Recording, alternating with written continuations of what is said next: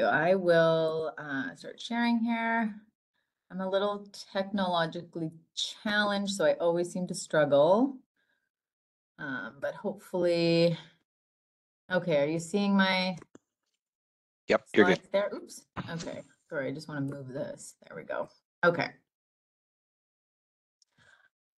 All right, well, thank you for that introduction, Jason. So for those of you who haven't met me or don't know me, I'm Danielle Shmyr, and I'm the infectious diseases and antimicrobial stewardship pharmacist in Saskatoon.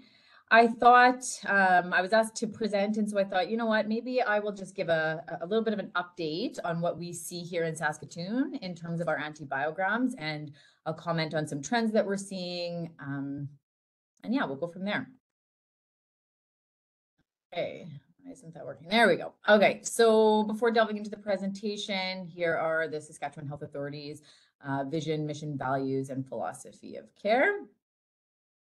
And of course, acknowledging our treaty land acknowledgement. We're gathering here across the province from many different areas and gathering on treaties 2, 4, 5, 6, 8, and 10. Okay, so the presentation today, to start off, I'll just do a brief, very novice overview of what an antibiogram is. I'm sure most everyone here already knows, but I thought I'd just do a little overview of what an antibiogram is and kind of the guidelines that we use for developing them, or what we do here in Saskatoon anyway. And then from there, I'll go into talking about some trends that we see in Saskatoon and what we saw over this past year. And then, time permitting, I'll pass the ball over to Jason, and he'll talk a little bit about potentially the future of our Saskatchewan antibiograms and AMRNet. Okay, so what is an antibiogram? So basically, an antibiogram, I'm sure most of us know this here already, is a cumulative report that lists the percentages of isolates susceptible to a variety of antibiotics from patients receiving care at a particular institution over a defined period of time. So where antibiograms are especially useful is, I mean, there's many different ways, especially from a stewardship perspective, but there's kind of two main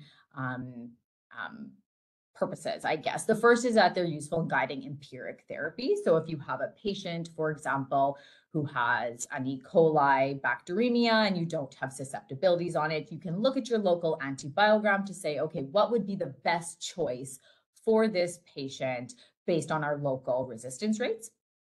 And then second is that they're useful from an antimicrobial stewardship program perspective in monitoring resistance trends over time. And then you can use targeted interventions to try to combat that resistance or slow that resistance trend down.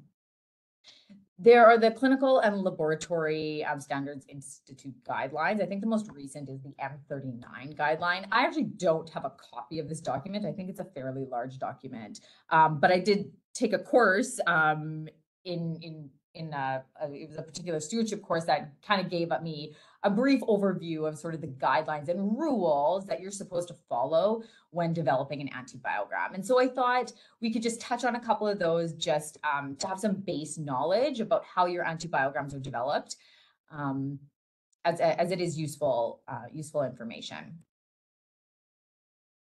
Okay, sorry, I'm having trouble clicking here. I don't know why it's doing that again. Like I said, technologically challenged. Okay, there we go.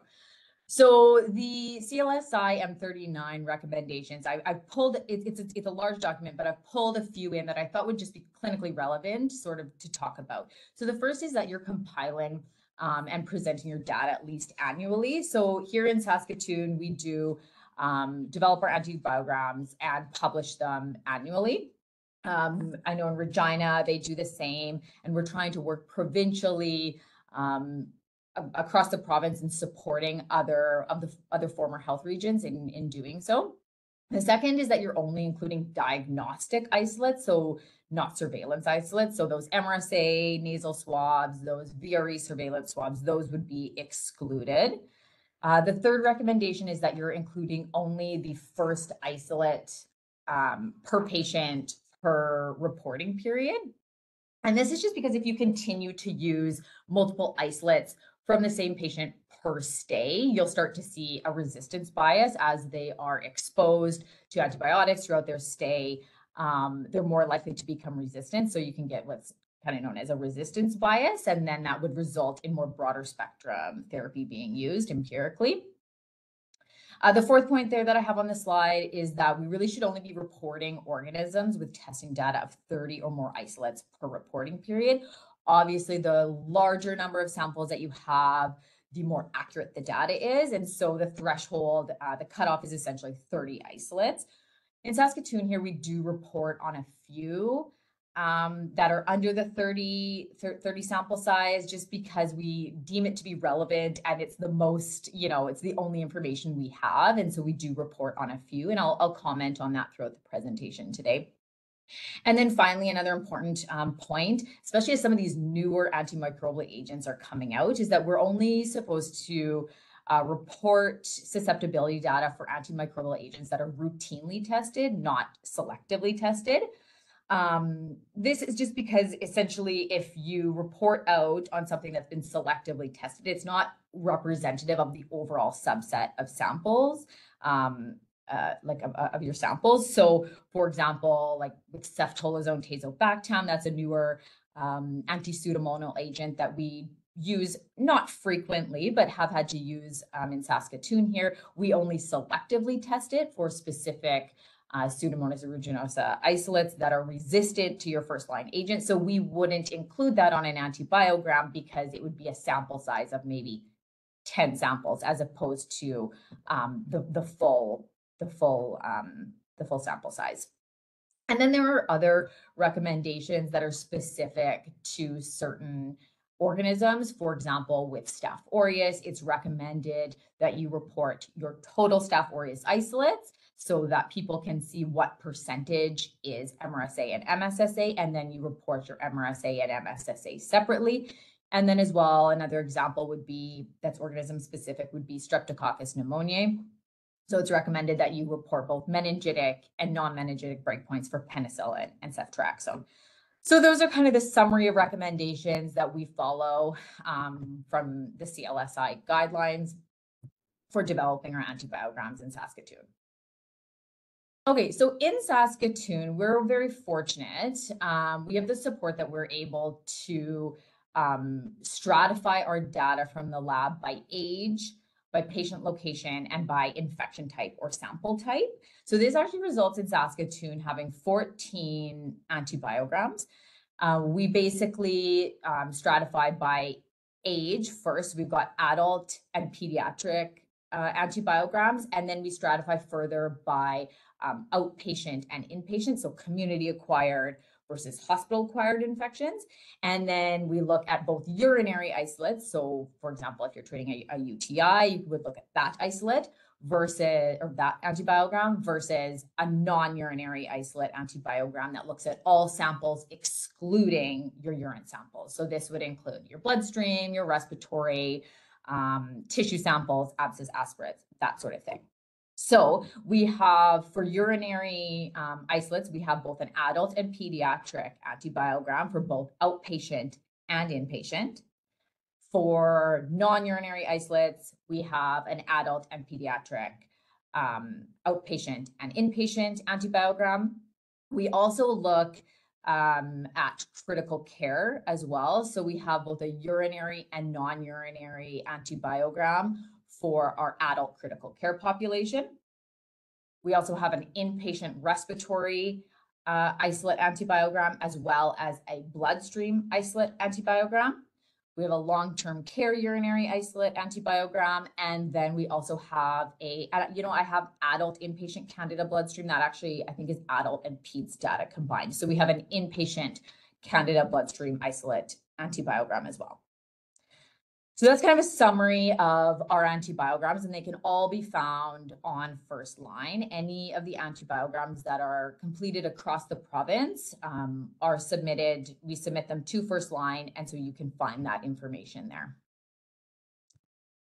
Okay, so with that being said, that's sort of a summary of how we develop them, what ours look like here in Saskatoon. Now let's talk about some trends. I don't like to be a pessimistic person. unfortunately, that's a bit of the talk today, but I'll start off with some good information, little bit good, mostly good, actually, a little bit bad. And then we'll delve into sort of the bad news bears information at the end. Okay, so first, I thought I would just talk about our Canada bloodstream antibiogram. And that's because to my knowledge, and someone please feel free to correct me if I'm wrong here, I think this is the only antifungal antibiogram that we have here in the province. So I thought I would share it just as a reference so that people know if they want information on Canada species and antibiograms and what our susceptibilities look like here in Saskatoon, you could feel free to find this on First Line or on the SHA library. I do believe they exist there as well. So we actually use a 3-year composite to get an appropriate sample size. We obviously don't have a large enough sample size each year to get enough samples for it to be accurate. If you remember that sample size of 30 threshold.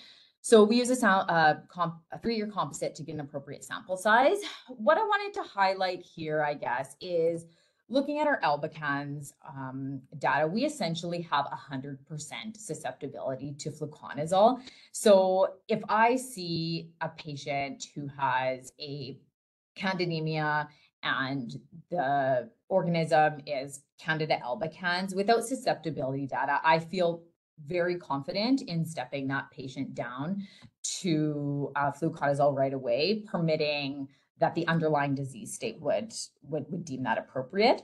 So that's the first thing I wanted to point out, is that albican susceptibility, great to fluconazole.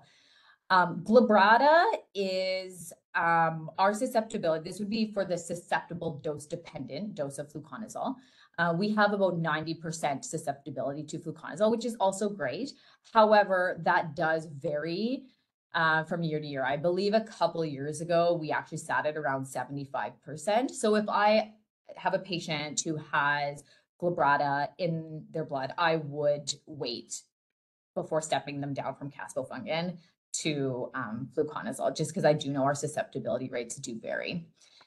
At the bottom here, you can see here again, this is where we have that small sample size where technically we probably shouldn't be reporting this. But again, sometimes some information is better than no information. So we did decide to report on these. Cruci we include just because we know it's intrinsically resistant to fluconazole. So we basically just have that on our antibiogram so that if somebody does have a patient with cruci, they can look and see, oh, right, I can't use fluconazole regardless. So that is our Candida bloodstream antibiogram.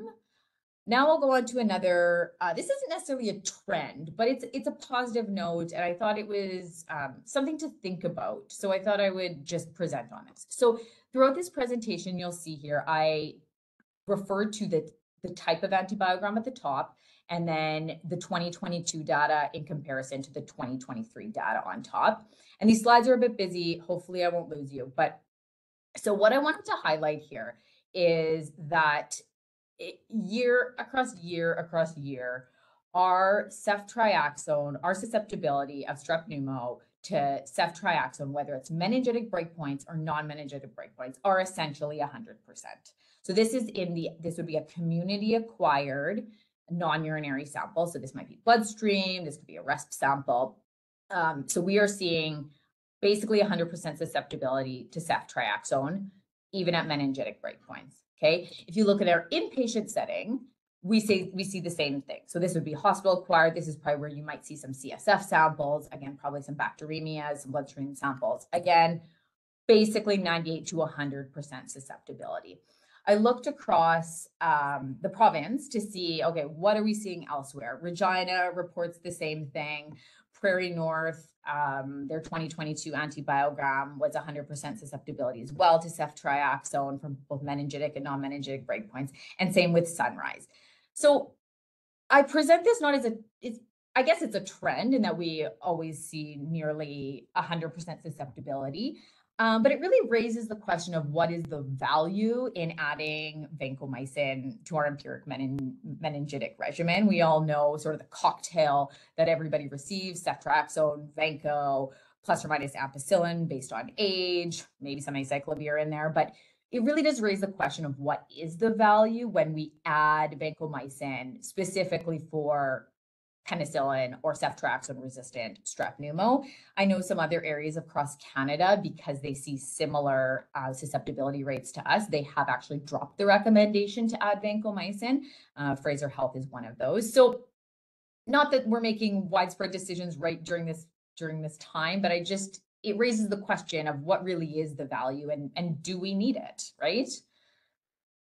So that's a positive note. So that's Streptococcus pneumoniae. Now let's move on to MRSA. I do have this under the good category. It's good, a little bit bad. We'll talk about it. So percentage of Staph aureus isolates that are MRSA. So out of all of your Staph aureus, what percentage is MRSA? So what I decided to do was to look back over the last 9-10 years and see, okay, what is the trend that we're seeing? I pulled our antibiograms, I think they were from 2015, to see what sort of trends we're seeing. So if you look at our adult outpatient non-urine, so this is a community population, non-urinary isolates, so it could be bloodstream, could be tissue sample, abscess aspirate. In 2014, we sat at around 28%. So out of all of our Staph aureus that we saw, 28%, just about 30% were MRSA. Fast forward to 2023, we're really seeing the same. So community, we're not seeing a big change. I think that's a win to me. That's a positive. If you look in the inpatient setting, so this is hospital acquired, we see a little bit more of a difference. So we're getting closer to 40%, sitting at 38%. I mean, that's to be expected. These are hospital acquired infections. We know that hospitalization is a risk factor for MRSA. This isn't all that surprising to me. So in the hospital setting, if you've got an MRSA infection, in Saskatoon anyway, about 40% of the time, it's going to be MRSA. If you look at bloodstream, though, bloodstream, we didn't have a bloodstream antibiogram back in 2015, or 2014, so I can't compare. But this year, we were up to 45%. So that's nearly if you're thinking in terms of simple math, that's there's a 50-50 chance if you have a patient with a Staph aureus bacteremia in Saskatoon, I can't speak for anywhere else, but we'll talk about that in a second. There's about a 50-50 chance that it's MRSA. When I looked across the other antibiograms across other areas, of course, this is all pooled data. We don't have the individual antibiograms from other areas. Regina's the percent MRSA was 33%. So that's fairly comparable if you were to sort of combine our inpatient, outpatient, somewhere sitting between 31 and 38%. So Regina's was at 33%. So I would say that's comparable. Sunrise Health Region was 24%, a bit lower. And then Prairie North in 2020 was 34%. So I think we're probably seeing similar, if you were to really break things down, I think we would probably see something similar across the province, with maybe a little bit less in the south. Okay, I present this data just because I found it so interesting. It's not that clinically relevant, but it was an interesting trend that we saw across basically all antibiograms, especially in the adult, across the adult antibiograms. So we have pushed the message for years that our clindamycin susceptibilities to MRSA have been really low, 60 to 70%. So we have pushed the message and educated for an empiric community-acquired infection. If you're concerned about MRSA for, say, a skin and soft tissue infection, clindamycin is a poor choice. You've got better options being probably Septra and Doxy, okay? Because our susceptibility rates were so low, and Septra and Doxy nears 100% susceptibility, 90 to 100%. So we've pushed that messaging for years. So interestingly, 2022 is at the bottom here. This is a community-acquired non-urinary sample. So in 2022, 74% was susceptible. So this is clindamycin here. 74% was susceptible to clindamycin. And then in 2023, we saw an increase to 81%. Okay, that's one antibiogram. What did we see across other antibiograms? This is now hospital, so inpatient non-urinary. we went from 65% susceptibility up to 82%. And this is a large sample size. We're looking at, about 300 samples. So that's inpatient hospitalized non-urine. Inpatient bloodstream, not that you would ever use clindamycin for a bloodstream, or it certainly wouldn't be your first choice, second choice, or probably third choice. 61% was susceptible to clindamycin. 83% in this year was susceptible. Critical care population, 66. We've got a low sample size here, but 66% to 82%.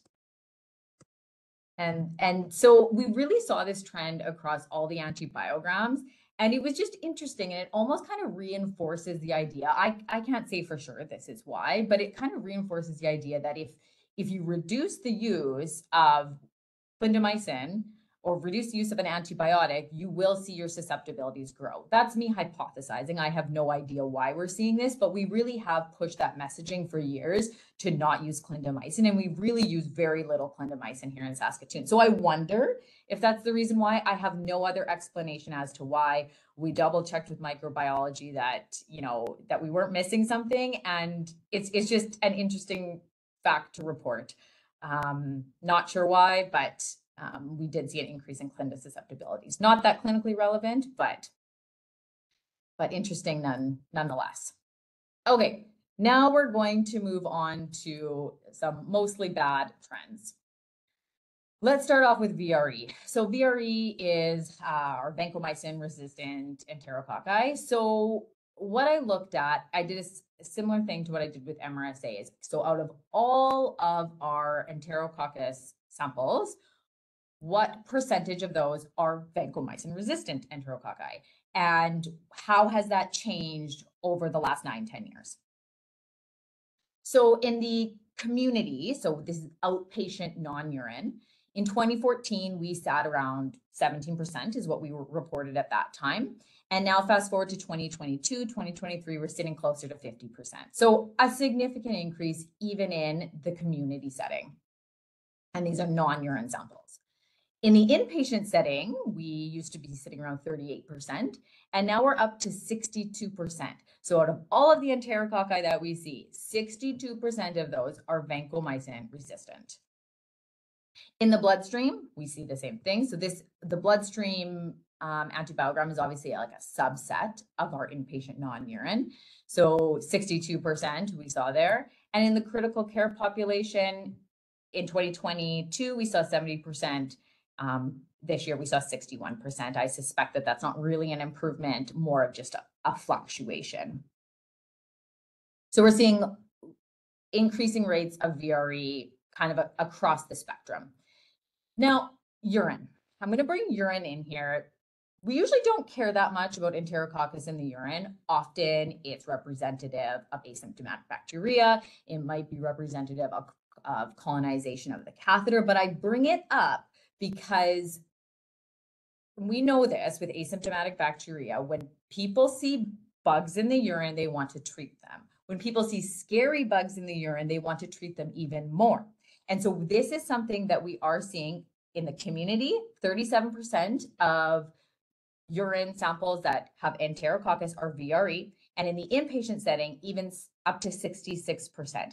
And I feel this all the time. When in Saskatoon, our sort of VRE agents are restricted to infectious diseases only. And so in order to prescribe them, they have to call an infectious disease practitioner. And when we have weeks now where we have no ID coverage, and those calls often come to me, and on a week when there is no ID, I get several calls with people wanting to treat VRE in the urine. And the question is always, are they symptomatic? Sometimes they are, and it does need to be treated, but often they aren't. And so I raise this as a point of requires a lot of education, and people are going to see it, and people do want to treat it because VRE is scary, right? So VRE is increasing. We're going to see it across community, inpatient, urine, bloodstream, across the board. Okay, let's now move on to some gram-negative agents. So let's talk about ESBL, or extended spectrum beta-lactams. or beta lactamases rather. Again, I looked at percentage of ESBL. So we kind of have our 4 organisms that are most likely to produce ESBL, are E. coli, Kleb pneumo, Klebsiella oxytoca, and Proteus mirabilis. So out of all the samples from those organisms, what percentage of those are ESBLs? So in our outpatient, so this is a community non-urine. In 2014, we sat around 5%. 2023, not that big of a change. We're seeing a bit of an increase, but in the community setting, not that large of an increase. In our inpatient setting, we see a bit more of a, not drastic, but we're definitely seeing higher rates. So sat around 5% in 2014, fast forward to 2023, and we're more like 9, maybe 10% looking at that 2022 data. So about 1 in 10 samples from a non-urine sample is going to be an ESBL producing organism, if it is E. coli, Kleb pneumo, Proteus, and Kleb oxytoca. And then when we look at the bloodstream samples, this is, I believe it was 111 samples that we had. So we pooled all of those 4 organisms in our bloodstream samples, and 18%, last year was 24%, 18% of those were ESBL producers. So, we often think, our counterparts down below us have a lot more gram-negative resistance than we do, and that certainly is true. I do wonder if we're, starting to see the signal, especially I'll talk about some more gram-negative stuff coming up here. I do wonder if this is, we're starting to see the signal of more ESBLs, more gram-negative resistance. We're only going to see more of it, and it's here to stay, and we are seeing it. It's on the slide. Looking more closely at E. coli specifically, I wanted to bring in some data about some community thoughts around urinary tract infections. So I pulled in some of our urine antibiograms. So this is 2022 compared to 2023 again. And here on the slide, you can see our susceptibility rates. I apologize, it's small, but hopefully I won't lose you here. So our amoxiclav holds steady. We sit at about 87% susceptibility for an E. coli in the urine in the community setting. Cipro, no surprise, because we use it so much. Susceptibilities are lower, sitting at around 71%. And Septra, 78%, not terrible, not great. Nitrofurantoin remains good at 97%, but we obviously know if you've got, a febrile UTI or involving the upper urinary tract, nitrofurantoin wouldn't be your agent of choice. So not terrible. We're starting to see some resistance here, but nothing super shocking, really. Inpatient, so this would be a hospitalized urinary tract infection. Obviously, we're going to see a little bit more resistance. Amoxiclav continues to hold its own above 80%. Cipro, 64% would probably not be a great empiric choice. Septra, 75%. And again, nitrofurantoin holds its own at 96%. So if you're looking at an oral option, amoxiclav would probably be your best option. Nitrofurantoin if it's a lower urinary tract infection. Of course, keeping in mind this is Saskatoon data. So E. coli from an inpatient bloodstream perspective. So here you can see ceftriaxone. This would be reflective of our ESBL rates for E. coli. But then I just pulled in even our Cipro susceptibilities for bloodstream, 58% to 61%. So we're sitting around that 60% mark. That's not good at all. Our carbapenems are great, which is awesome. But yeah, we are starting to see some resistance here as well. Okay, long-term care urine. Hold on to your socks for this one. So not good, as I don't think anyone's really surprised, but when you look at E. coli, because that's our #1 cause of a urinary tract infection, we've got 504 samples here. Looking at our oral options, for long-term care, amoxiclav sits below 80% at 73%, and really that's, if you're looking at a upper urinary tract infection, that's the best you're going to get for an oral option. Ciprofloxacin is a whopping 42%. That's obviously not great. Septra is at 67%, and nitrofurantoin is the best option if it's a lower urinary tract infection at 88%. Your phospho over here, I believe, is 96%. So yeah, I think that treating urinary tract infections in the long-term care setting is going to be difficult, especially with limiting our oral options. And empiric, like your best choice, I suppose, amoxiclav. And even then you're looking at a 27% chance that it's not susceptible. So that's not great. Yeah. Okay, couple more gram negatives. And then I feel like I had something else I wanted to say on this and now it has escaped me, but that's okay. If I think of it, I'll come back to it. Okay, two more gram negatives, and then I will pass the ball over to Jason. Enterobacter cloacae. So we saw a bit of a trend starting this year with our Enterobacter cloacae. So if you recall, Enterobacter cloacae is one of those AMP-C producing organisms. So typically, if you have a serious infection, such as a bloodstream infection, you would use a carbapenem until you have susceptibilities to prove that you could use something else, such as ciprofloxacin, for example. In the antimicrobial stewardship world, when you're looking across your carbapenems, ertapenem compared to meropenem. Ertapenem is a bit of a win because it doesn't have your anti-pseudomonal coverage. So it's a bit more narrow spectrum than meropenem. So we used to, and we do still use a lot of ertapenem here in Saskatoon. And again, maybe this is reflective of, maybe these susceptibilities are reflective of that. So if you look at, this is inpatient non-urine, so this would include bloodstream. So this year we saw from our susceptibilities go from 88% to 77%. Miro obviously continues to hold its own there. And we saw that also in our urine samples as well. Not that you would need to necessarily always jump to a carbapenem for a urine sample, but I pulled this in here just to show the susceptibilities. So 77% down to 70%. So that's a bit unfortunate because from an antimicrobial steward perspective, I often would use ertapenem empirically to treat an Enterobacter cloacae bloodstream infection because our susceptibility rates were quite good. Now, I don't know that I would trust that if we're sitting at 77%. So something to be mindful of here in Saskatoon anyway. Okay, finishing with a bang is Pseudomonas aeruginosa. So over the last couple of years, we have noticed a fairly significant trend, particularly among like our most vulnerable populations. So our ICU population and sort of our RESP population. So the first antibiogram I'm going to pull up here is our adult ICU non-urine. So this would be bacteremias, RESP samples, etc. So at the bottom is 2022, and I apologize, this is small, but the colors really do speak for themselves here. So in 2022, smaller sample size, keep that in mind.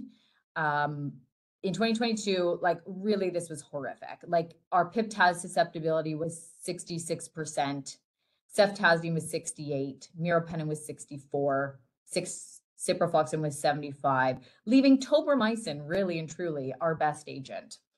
This year, we did see an improvement, smaller sample size. So I'm taking this with a grain of salt. I think that our susceptibility rates are still not great, but pip-taz, 76%, still not great. Meropenem, 79%, and ciprofloxacin, 76%. Ceftazidime improved significantly. I don't know why. And tobramycin at 97%. So this was alarming to us when we first saw this last year. We are definitely seeing increasing rates of resistance among Pseudomonas. When you look at our RESP samples, it tells a very similar story. So higher sample size here, we went from 70% to 74% for tazocin, 74 to 78 for ceftaz, 77 to 78 for Miro, 71 to 69% for Cipro, again, leaving our aminoglycoside as really the best option. And that's kind of scary. So I don't like to be doom and gloom, and this is, Saskatoon data and very specific data looking at our most vulnerable populations, but we are seeing high rates of resistance among these populations. Okay, that concludes my portion. To summarize, we are seeing increasing rates of ESBL, MRSA, VRE isolates, and VRE appears to be winning in a bad way. We are seeing gram-negative resistance increasing, particularly in Saskatoon among Pseudomonas aeruginosa isolates in those most vulnerable populations. Some positives, we saw that increase in clindamycin susceptibility. That might just be a signal to us that, if we can reduce the use of something, it will flourish once again at some point. And outpatient management of UTIs in a long-term care setting, I think, will be challenging. So, I remember what I wanted to say. So we need to keep fighting the good fight in not treating asymptomatic bacteria in a long-term care population, because I think that the management will become very difficult as time goes on. So with that, I will stop sharing my screen. I'll pass over to Jason. I don't know, do we want to do questions now or at the end, or how do you want to? Why don't I, I'll run through this quickly, and then we'll save room for questions at the end then. And then that way we can combine them all together. Sure. So let me just thank you for that. Hopefully people have had a moment to put their socks back on, so I can now blow them off with something really cool coming from the national world. So hopefully you're all seeing that. Okay, so to kind of dovetail off of what Danielle took us through there with antibiograms. So one of the things we want to be able to do is one, have easier access to creating these documents or curating this information across the province, but also nationally. This is something that's important for us to understand from a surveillance perspective, what rates of resistance look like across the country and where there are hotspots that are ripe for intervention. So I'm just going to present a few slides here quickly, and I will just say I can only take partial credit for this. So I reached out to Wallace Rudnick at the Public Health Agency of Canada, and she provided me with a bunch of slides that she had presented just a couple months ago about AMRNet, this thing that they have been working on for a few years now. So just to set the stage for everyone, we have a pan-Canadian action plan on antimicrobial resistance, the PCAP. You may have heard of it.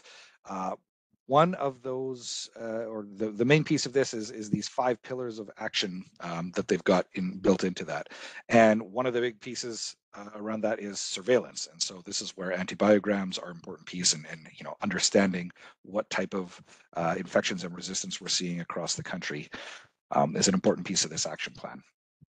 So CINFI, the Canadian Network for Public Health Intelligence, is one of these arms of the Public Health Agency. I do not work for any of these organizations, so I'm simply presenting this data or this information sort of on their behalf. But basically what you've got here is one of the most important pieces that they do is provide surveillance and laboratory support. So you can see just from the blue piece there, they've got 40 purpose-built technologies that support data collection, analysis, and intelligence generation and dissemination. So they're an important partner in public health work, and they are the ones that are driving this AMRNet. So what this is basically a lab-based AMR surveillance program. It's still under development, but something that is already showing where it could be useful. It's a collaborative effort between PHAC, the Provincial Territorial Public Health, and human and animal laboratories across Canada. So really trying to take this One Health approach to AMR surveillance. It's not just a human thing, but we're looking at these other pieces as well. They're trying to capture the existing information on clinical antimicrobial susceptibility testing from lab information systems in clinical laboratories and animal laboratories. And it is, the idea here is that they're building a flexible system that can be expanded in the future to include human and animal antimicrobial use, information from agri-food sector, wastewater, things like that. So really trying to build a platform on which we can expand and have multiple uses for over the years. The objectives right now are to integrate the monitoring of trends and rates of AMR across humans, animals, nationally, regionally, locally. So getting big information from that national level right down to something that's locally relevant as well. Hopefully this will allow us to detect the emergence and spread of AMR in Canada and disseminate timely information. It is also a piece of us fulfilling, Canada fulfilling our commitment to the WHO's GLASS initiative, this Global Antimicrobial Resistance and Use Surveillance System. Hopefully this will be able to support research and innovation on AMR and to build antimicrobial stewardship capacity at provincial, territorial, and local public health levels. So the minimum data that they capture, so first there's their inclusion criteria, all clinical antimicrobial susceptibility results from all bacterial and fungal pathogens are captured. They identify and hopefully remove duplicates based on CLSI recommendations. And then the screening specimens are identified and removed if possible. And so you can see there from the human and animal world, there's some of those minimum criteria. So age groups, for people, age groups, gender, the forward sortation area, so that FSA where you are located in the country based on your postal code, inpatient versus outpatient, so on and so forth. Who is currently contributing? So you can see any of the green provinces and territories there are those that are currently submitting data, and it gives you an approximate percentage of how much of their data and from what sources. So there in Saskatchewan, 75 to 90% of our human in and outpatient data are being submitted, and more than 95% of all of our animal data are being submitted to this database. So this is what it looks like if you can get an account and log into the AMRNet. It pulls up this dashboard, and so I've just taken a few screenshots that can show you what that is. So basically, you can start selecting different specimen types or the jurisdiction, the area you are in the country, human, animal data, all those kinds of things, to really start to pick out just the pieces that you might want to look at. And then it can pull up sort of an antibiogram, something that might look like this. And something that you might be more familiar with. So they have just different options up there right now as they're sorting out what this will look like in the end. This is something that you just saw from what Danielle was showing, more similar to what we've been using in Saskatchewan. This one just uses the size of the circle to represent the amount of resistance that you see or susceptibility. But you'll see stuff like this. It'll give you, for whatever pieces you've chosen in those up here, it'll spit out your antibiogram down below to give you the specific information. And then you can even go into further detail. So you can specify which organism or antibiotic for a detailed view, and it'll give you national views, 10-year trends. So it'll pull up a map and it'll show you different resistance patterns and stuff like that, again, depending on where you want to look. And you can sort of dig down into FSAs and things like that from there. And then it'll show graphs, because again, looking at trends, and that's kind of what Danielle was showing, right? Looking at trends is a great way to look at this data to see if we're seeing increases or decreases or no change over time, to know where we have possible room for intervention. And you can break it down by the province and territories or different other data categories for animals, environment, food, things like that. So what does it all mean? Why does Jason think this is cool? From a data perspective, this is super useful. So AMRNet, sitting in the center of this Venn diagram here, one thing we can use this for is research. So we can compare AMR rates or trends across Canada by seeing more and more data get put into this beast. It becomes a hypothesis generator. There's so much work that can come from this. So it's going to be, I think, something super useful. Again, from that surveillance perspective, so again, being able to compare AMR rates and trends across Canada is something very useful for us to know where we need to be working at things. And again, identifying those hotspots or populations of interest that might need intervention sooner than later, sort of thing. And then, of course, from a clinical perspective, all of these data can feed into our antibiograms and provide timely local antibiogram data. So rather than, someone like Danielle or the folks in our lab having to go through every year and sort through all this data, we should be able to set up automatic data pulls from this that it can refresh our antibiograms perhaps on a monthly basis or every 6 months, or even if it's still just annually, getting that new data built into something like First Line. So that's available, updated data for clinicians to use in those antibiograms. So just a couple of acknowledgements. Again, Wallace prepared most of these slides, so I just want to thank her for sharing them with me. And then there's some members of the team there that are working on AMRNet. And I do just want to give a shout out to for the in memoriam that Wallace had submitted here. So Dr. Mike Mulvey, who I didn't work very closely with, but was able to have a couple meetings with him, and always struck me as a wonderful and brilliant human being. He passed away just recently, and so I just want to say that, thank you to him for being one of the leads in developing this AMRNet. So he's been a great force for lots of things in the public health world. But that's AMRNet in a nutshell. So I will stop sharing and we can go back to the main piece here. Let me say first, thank you, Danielle, for sharing all the Antibiogram information. And I see you're able to put some stuff in the chat there, but I'm going to stop recording